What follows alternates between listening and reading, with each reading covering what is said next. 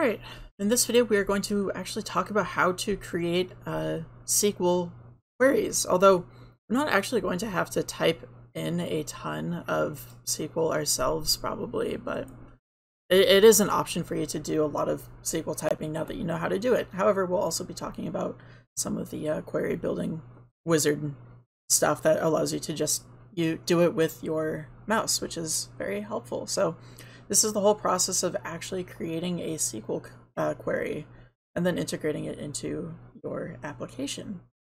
I'll be covering the rest of the focus section from this chapter, so sections 2 through 5 of chapter 12 in the focus part of it.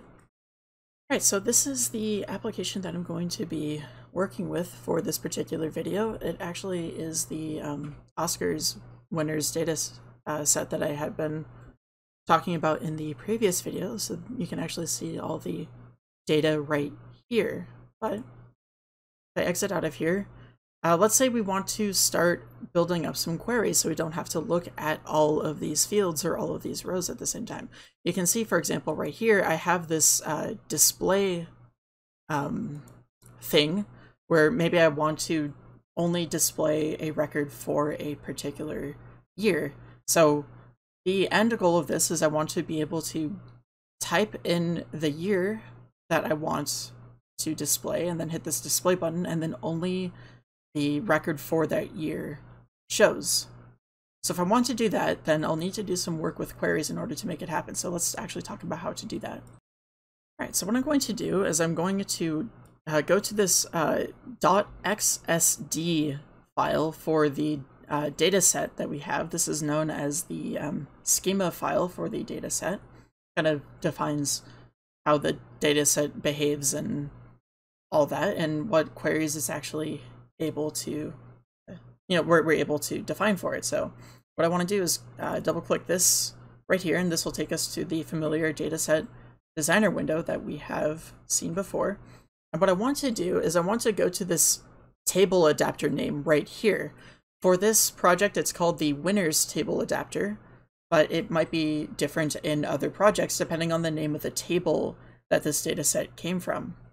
So what I want to do is go to the name of the table adapter. It will be table name table adapter every time. And then I'll right click on it and then go to add right here. And this will give me some options, but what I want to do is add a query. So actually down here, this fill comma get data, this actually is a query as well. You can actually see it down here under the properties. Fill is in and of itself a query, and you can get it. You can access that query by calling the getData method of the table adapter in your code. So that's that actually is a query already. It is a query that just returns, or that shows all of the fields and all of the records. It is our very basic prompt right here, which you can actually kind of see if I can. There you go. Just a very basic select statement that I showed off before. It just, that simple SQL statement right there. And you can actually change that command text right, very easily. You can change the method name as well, and to actually, fill data into the table and also get data out of the table, but we're not really going to worry about that right now. Instead, what I'm going to do if we want to get a new query is I will right click, add query, like this. Oh, yeah, add query. It will either be like add with a submenu that says query right here, or if you click in just the wrong spot, it will just say add query. Either one is totally fine. You just add the query like this. And this takes up the query configuration wizard for the table adapter. And really quick, I want to specify that the table adapter is what gets this query. because if you remember from last chapter, the table adapter handles passing data between the data set and the application. So when you're querying, you're defining a method for the table adapter that tells the table adapter how to get data from the data set in order to give it to you. That's what that query really is. It's a method of the table adapter. You access that query through the table adapter's method, and then the table adapter will handle the requests to the actual data set and then give you data back, and so on. So anyway, that's how you get to the table adapter query configuration wizard, which is where we're actually going to start defining our query. All right, so once we're here, what you always want to do right now is select this use SQL statements. We don't need to worry about the other options at the moment. You also only, at this time, you only want to worry about the select which returns rows. We're also not going to worry about these other statements as well. So just select which returns rows up here. So we're just worrying about querying. We don't really worry about updating or deleting or inserting or anything like that. And then you'll end up at this specify a SQL select statement. Now, there are two ways that you can go about actually defining your query at this point. You can type it in manually using the SQL stuff that we talked about in the previous video. So just your select statement work. So let's say I want to just get the year in the best picture, like this, from dbo.winners, where year is greater than or equal to 2016. I could do that if I wanted to, and that would be totally fine. Now, if we don't want to worry about actually messing with SQL like this, we can instead go to the query builder, which will pop up on my other monitor. There we go. There we go. Okay. My computer's being a little bit persnickety today, but I'll rearrange some things. So what we have are some of these views. This shows like all the metadata and stuff for the actual table itself. We have, so all the fields, the table that they come from, whether or not we want to include them in the output, all that kind of stuff. We have the actual view of the winners table itself, which we've seen some of this stuff before. We can filter out different columns, or different fields like this, or we can filter them out here. We can also work with the SQL select statement down here if we wanted to. Move this up a little bit as well.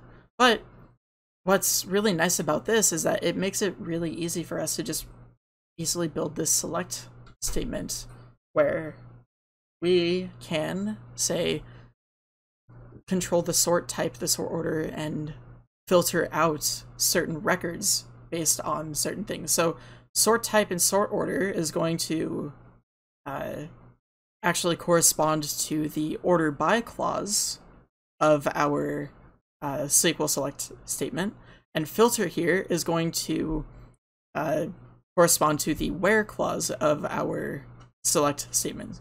So if we want to do a where clause, we could just type in the conditional under where, like under the where clause, and that's the same thing as typing out where condition, right? If we want to have a particular ordering, then we can just specify that here, and that's the same thing as typing out order by on this part of the query builder. All right, so if I just want all of these records from the year 2016 or later, what I can do is under filter for this year column right here, under filter, I can say greater than or equal to 2016. This is equivalent of having the where condition year greater than or equal to 2016. So you don't even need to actually have the field here at all. you can just type in the condition that directly corresponds to the year field. When I click out of that, this where part updates, and now we have year greater than or equal to 2016. And if I want to test the query to make sure that I'm getting the data that I expect out of it, I can click execute query, and it will actually show me all of the data that would be returned if I were to actually, you know, execute that query in my code. And as you can see, this shows all of the years past 2016, or, you know, 2016 and after. So that is really neat. Now, you can also chain things together with and right here. If I wanted to say that the year was greater than or equal to 2016 and it has the letter A in it, what I could do, and the best picture winner has the letter A in it, what I could do is come down to picture here, specify like let's see, it would be %A% as a character string like that. You'll get this notice that the query has changed, so I will execute the query again. And now we get all of the years after 2016 where the letter A has actually, it actually shows up in here somewhere. So that's pretty neat. And we can see that it's doing both after 2016 and having the letter A in it, because, you know, both of these show up in the where part of the, you know, both of these show up in the where clause as conditions, but I could also show off, like, we can see that everything before 2016 was excluded if I just change the filter real quick and then execute the new query, and we see all these results from before 2016 that didn't show up at all because of this filter right here. So if you need to do, if you need to chain a couple of conditions together, you're using and from different fields like this, that's how you would do that. All right, so now let's suppose I was trying to get the, you know, the year that Argo won Best Picture. What I could do is I could start getting rid of things, of course. Wait, no, I do want Best Picture, but I can get rid of animated, I can get rid of actress and actor like this. We have the year and the picture, and under the filter, I can say equals Argo. And when I execute the query, that gives me the year 2013 and the year and the picture Argo, the Best Picture Argo. Note, however, I don't actually have to include the Best Picture name. I can just get the year out of it, even though the picture itself is being used as a filter. Isn't that neat? So I don't have to actually just include year and picture if I just care about the year, but I'm filtering based on the picture like that. That's not necessary. So it's a cool tool you can use there. All right, so now I'm going to show off the example where I was giving back the animated Best Picture winners from 2010 or 2020, so it was only the two movies, but also sorted alphabetically, right? So what we can do here is, first I'm going to deselect actor, actress, and picture, because we don't really care about that. We only care about the animated Best Picture and the year. The filter for the year, I wanted to give me back the record from 2010 and the record from 2020, which means that each record should either be 2010 or 2020. So I'll do equal sign space 2010 space or space equal sign space 2020. Yeah, 2020, just like that. And it's important you do it in that way, where you have those spaces between the equal sign and the 2010, and the space between 2010 and or, and the space between or and equal sign, and the space between equal sign and 2020. I'll put that filter in right now, and we'll see that it works just like that, which is great. If you don't put the space in between the equal sign and the numbers, oh, it was nice enough to correct it for me this time. In the past, I ran into some issues when I was doing something like equal sign 2010, no space in between them, or space, equal sign 2020. Oh, no, I fixed it this time, so I had a mysterious SQL error come up that I don't know where it came from. Regardless, equals 2010 or equals 2020 will get converted to year equals 2010 or year equals 2020 under the where column right here, so they're smart about it, which is really cool. And then that's what the result of executing the query is. But now if I want to actually sort by the name reverse alphabetically, that'll be a little bit different. So I can go over to animated right here. I can go to sort type. There's this drop-down box right here. You can see ascending, descending, and unsorted. If we're trying to sort it descending, you would just say descending like this. And that would give it, well, descending, I guess, because, you know, the letter U comes after the letter T in the alphabet. So that is descending. If I wanted to sort it ascending, and now, oh, I never executed the query. Okay, so this is what it looks like sorting ascending alphabetically by the animated field. Get Toy Story 4 and up right here, the year 2020 before the year 2010. I sorted it descending, and then I execute the query. Then it gets sorted in reverse alphabetical order, like that. So I'll leave that as ascending. Now, you don't just have to put or right here, you could also put and. What I'm going to do is I'm going to show everything in the 2010s. So everything where the year starts with 201 blank. I can say greater than or equal to 2010 and less than 2020 and execute the query. And now this is all of the animated winners, animated best picture winners sorted in ascending alphabetical order by the name of the that movie. Now you'll see the sort order right here, and it doesn't come into play too often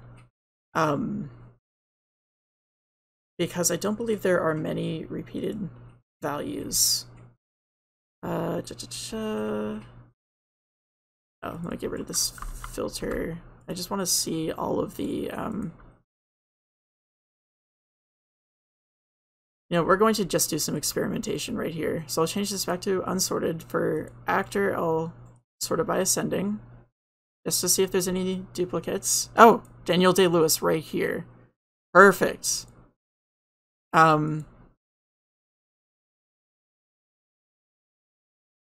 So what happens here, let me see if there's another repeat as well.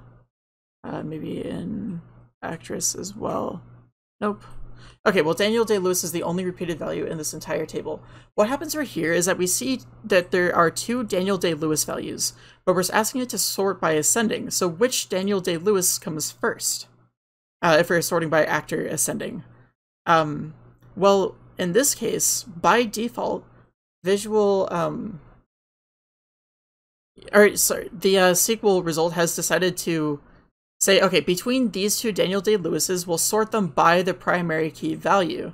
So whichever the primary key value comes first in this record, that's the record that we will show first. So because 2008 is smaller than 2013, it chooses 2008 first and puts the 2008 Daniel Day-Lewis before the 2013 Daniel Day-Lewis. It's sort of like a backup sorting method. Or we also have this sort order idea, which is essentially, this behavior right here is as if I said that it's also sorted by the year ascending, but the sort order is 2.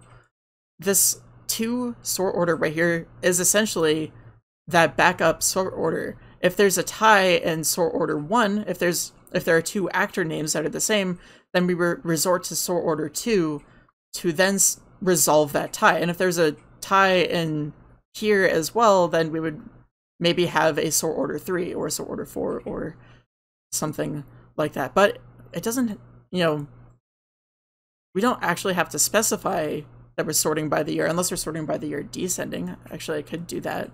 Or sorted by the year descending as sort order 2 and then execute that query. Now we see that the, let's see.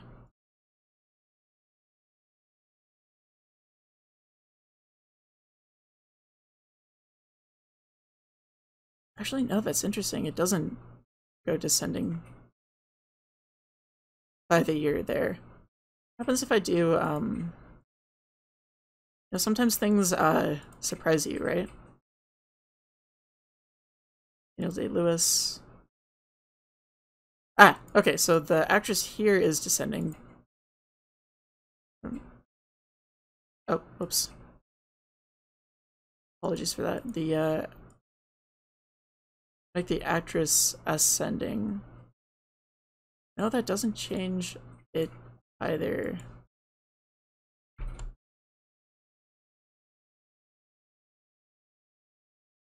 You know what? It might be because the year is...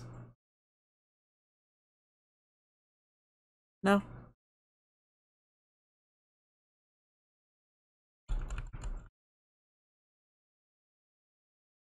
Oh, you know what it is? That's funny. There's a space right here instead of a,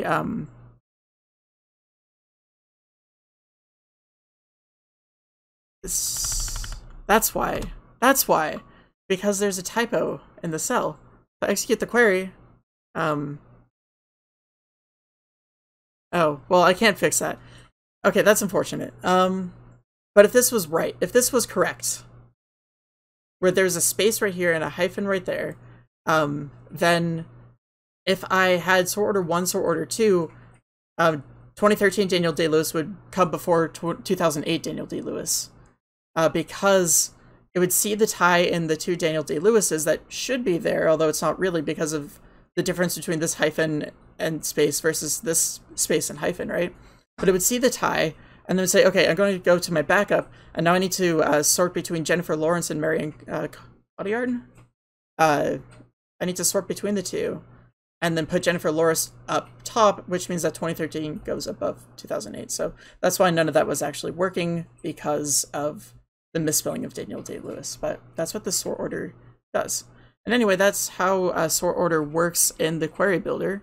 And then, of course, if I wanted to do, let's say, filter back, I'll put back years greater than 2010 and less than 2020. Then, yeah, that's how you can kind of string all those together. Now, the previous queries that I have just shown off had me matching specific values, right? The conditions were all working with specific year numbers or specific names or even like a specific pattern, but that's still like a specific value in and of itself. But we can actually ask users to give us values for our queries using something known as a parameter query. And you might have actually gotten a hint of that possibly being possible with the application that I showed off, where it had that dialog box, or not dialog box, but it had the text box to allow the user to select a specific year and then get records from that year, right? Well, that's what we're actually going to try to implement. So we're going to use parameter queries, which are like parameters for functions. You put a parameter marker in place of a criterion's value. So rather than actually saying years equal to 2016, you could have some year equals and then like a parameter marker, which is a little bit like a variable. And then the application will fill in a quote-unquote argument value for that parameter query. So it will essentially pass in an argument that will get substituted in place of that parameter marker. It's not like an actual variable that you're working with, but it kind of functions essentially like a variable, which is really helpful. But you give a quote-unquote argument value for that parameter query, And your application might be giving that based on the user value, like what we saw with the GUI, where the user could type in a year and try to get the record from that year. So that's what we're thinking about here with parameter queries. So here's an example of how you might use a parameter query. So we have this parameter marker at picture right here. That is the parameter marker that demonstrates where user input is going to go, or at least where the input for this query is going to go. So we're selecting all the fields from the winners table where the picture field equals whatever value is put into at picture. So I could type in Argo right here, and this will select all of the records where the best picture winner was Argo, which would just be the one record. Here's another one. Select all the records where the year is greater than or equal to at year. The user, or the parameter marker at year right there. If I give 2016 as the value for this, and it will select all the years where the year is greater than or equal to 2016. I could even have multiple parameter markers inside of the same condition right here, where, let's say, where year is greater than or equal to at year start, and year is less than or equal to at year end, like that. All right, so here is how you would insert a parameter query in the query builder like this. If I'm trying to get the particular year, for example, I could go to the filter and say equals at year, like that. That shows up in the SQL code right here. When you hit execute query, you get this pop-up that asks you to put a value for the parameters. So this is where I would put something like 2019 or something like that, and this would give me equals 2019. You know, the record for the year 2019. Could even do greater than or equal to. Execute the query. I'll give it 2019 again. That gives me everything after 2019. I'll do what I showed off before, greater than or equal to year start, and less than. I'll just do a strictly less than at year end, like this. So year start will be 2010, year end will be 2020, but I did a less than, strictly less than there, so it won't actually include 2020. And that gives us the decade from 2010, the 2010s decade, just like that. So these parameter queries are really helpful because this allows us to sort of get an in to, like, actually, it gives us like a place where we can actually control what data is being returned from the query outside of just the query builder, which is going to be really helpful.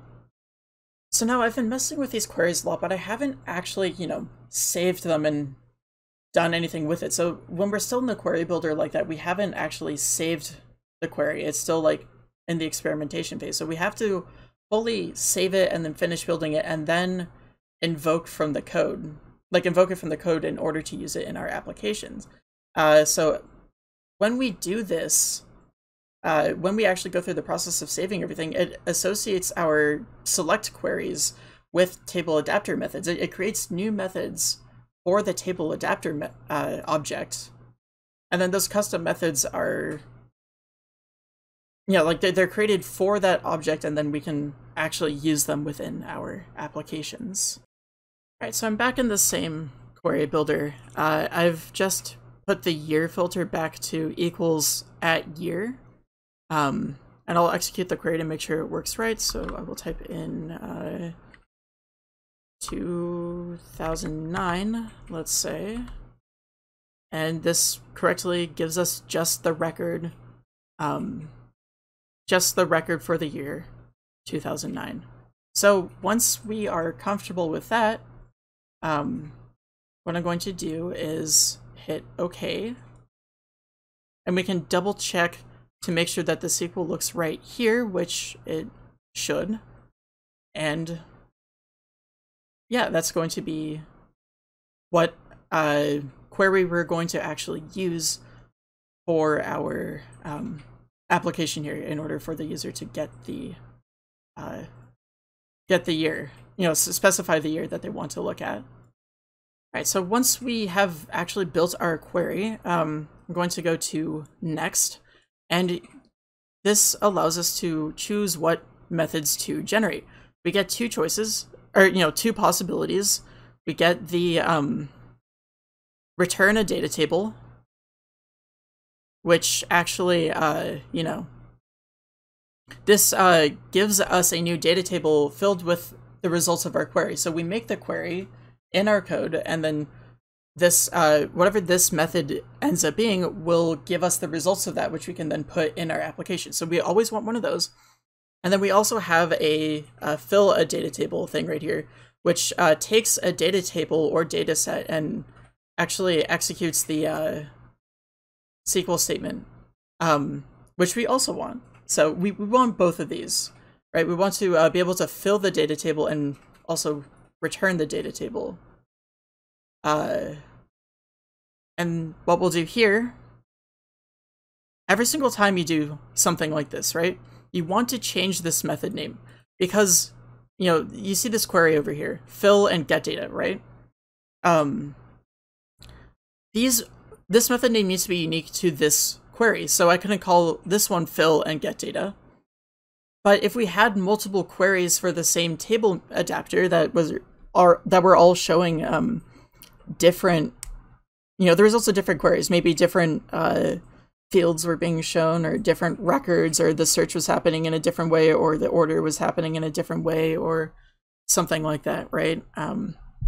We don't want repeats like this. We want to make sure that these method names are unique, always. So in this case, I'll add the word year to the end of both of these. So we have the method names fill by year and get data by year, which is really important that they are unique. I really want to specify that. But the nice thing about using the word year right here, fill by year and get data by year right here, is that we're associating these names with the parameter query called year. Or the field year and the parameter query called year.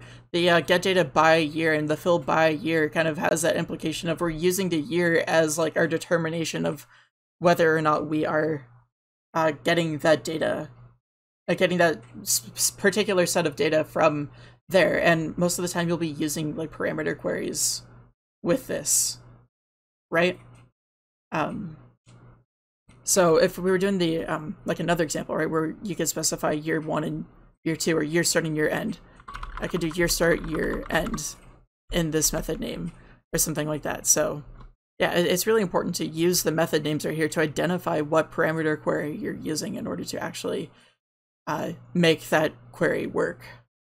All right, so once you have done all of that, you can click next. And this shows the results. It generated the select statement, which is good. It was able to make the query, and then it made the two methods for our table adapter like this.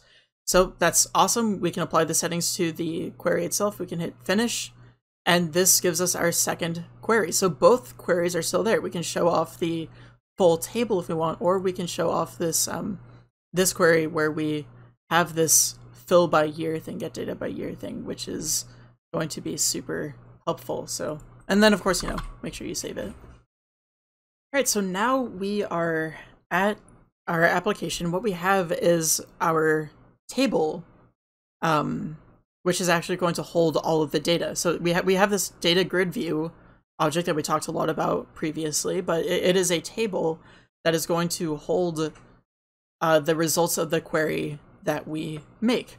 And the display button is going to control which query we're using. Specifically, what we have to do is we have to use the fill methods that we have right here, either fill or fill by year, in order to fill this particular table with whatever data is actually, that we are actually interested in. So that's what fill does, is we take a table like this and we fill it with data, as opposed to get, which would allow us to get the data from a table. Like we could get whatever is in here, we fill this with whatever, the data from whatever year that we choose, and then we get everything from this table, and then we go through and actually work with the data. That's the difference between the fill and the get that we just made. So get data by year would get the year thing, and the fill by year would get the yeah, it would fill it with stuff.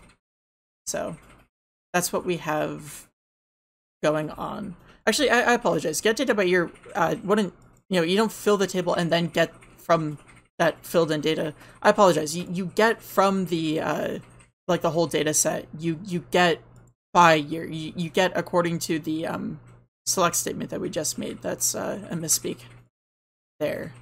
But yeah, so that is what we're going to do, is we're going to use our display button based on the all or year radio buttons there. We're going to choose which actual query to use in order to fill this table. Now you'll see right here, we talked about this before last chapter, but down here we have this winners table adapter.fill method in the load event handler, right? So this fill, this is the default query that we actually use to fill out the table with its initial data. If I actually start the application again, that's what we see, is all of the data from the table set, the data set being used to fill everything in like that. Now we couldn't actually use fill. We couldn't actually use fill by year down here because unless we pass in a parameter or something like that. But like we could pass in a parameter and give an initial year, but that would be a little bit awkward. And if we're doing it during the load like this, we wouldn't have an opportunity to get that data from the user or anything. We'd have to fill it in with like a default value, which is, I don't know, maybe there are times where it would be helpful for your particular applications. It is a possibility, but we're not going to worry about that right now. All right, and here is the code that actually makes it all work. So we have this check to see if rad all is checked. Rad all being this radio button that handles, asks to display the entire table. If that is checked, then you just use this same statement that is down here, actually. You winners table adapter.fill, and then you pass in the actual table that you're working with, which is the name of your data set, period, the name of your table, like that. So table adapter name, dot fill, data set name, dot table name. That's what you put right there. Otherwise, else, if rad all is not checked, then it must be that year is checked by the nature of radio buttons. So we now check if the year is empty, if the year isn't empty, if the user forgot to put something into the year before they hit display. So that would be checking year and then hitting display but not typing anything in. If they didn't, message box shows up. We know how all that works. Else, if they did put something in, then you try parse it. If it's not numeric, we're not worrying about it. We'll just pass in the number 0 that would result from this try parse in. We'll just pass it into the query, and then we'll get an empty result, which would be a sign of something went wrong. Although you could give a message box if you wanted to tell the user that they need to give a valid year, or that they need to, either they need to give a numeric value for year, which you could test for by saying if this is false, if not that, message box needs to be a number. Otherwise, check to see if anything got returned from there. Whatever.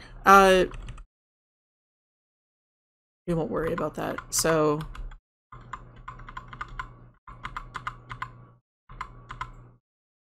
there we go. Regardless, what happens after that is we have winners table adapter.fill by year, Oscar's dataset.winners sort of as normal, except for the fact that we're using fill by year. But then we also have to pass in an argument for our parameter query. So we have to pass in the year into fill by year. And that's actually how we go about doing that. Is you pass in all the parameters for the query as parameters for fill by year, and then fill by year will take all these parameters that you pass in and shove them into the query in the order that you pass them in. So that's how you would go about doing that. Let's see how it looks when we run it. So this is the default display when you fill in everything down at this line in the load event handler. If I wanted to look at the year 2009, I would select year 2009 like this.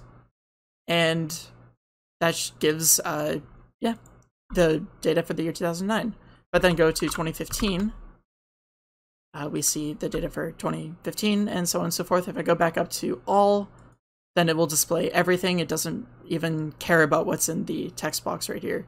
In fact, we don't even see it reference the text box in this branch of the if statement. So that is what's going on with this program. That's how we take a query. We actually build up a query from a table, selecting all the fields and using where to differentiate what records we want, using order to sort everything if we so choose to do that, and then also using parameter queries, but then saving it, actually creating the fill and get methods for our table adapter to use. And remember, it is the table adapter that's using these. And it's working with the data set. But then once we actually have those methods created and we're working with the data set, then that's how we can integrate it in with our application using controls that we've been using this whole semester. But we're passing that data in, and we're passing data from the application into our code and then passing that from the code into the actual query in order to change what's actually being displayed using our fill method that we created for our query. So that's the whole procedure right there. All right, so I know that was a bit of a long one, but we have all these concepts about how to create queries and then all the different types of queries you can create and how to add them into your application and all that. I felt like it kind of flowed a lot nicer to have everything in the same video after, we had the video talking about the select statement that you could cross-reference separately from this video without having to scrub between areas at the beginning and areas at the end, right? But then this video, it just made sense to kind of do everything all at once to me. So that's why I ended up going about it that way. But yeah, that's the process of getting a custom SQL query into your actual application and using that to modify your databases. The last thing we're going to do for this chapter is show off how to do some neat things with calculations in the fields, like in the actual queries themselves, I should say. So look forward to that.